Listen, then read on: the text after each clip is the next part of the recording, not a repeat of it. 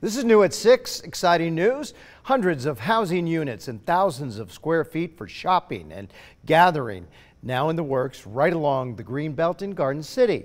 Garden City Mayor John Evans joined developers, architects, and builders this afternoon to celebrate groundbreaking for the Boardwalk, as it will be known.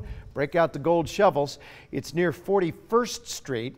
The project includes 278 apartments, retail and commercial establishments, as well as an open public plaza.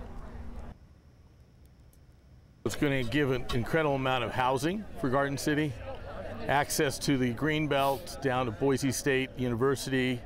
It's going to provide a great need for people to live closer to work instead of going out to Kuna and Nampa and Coldwell.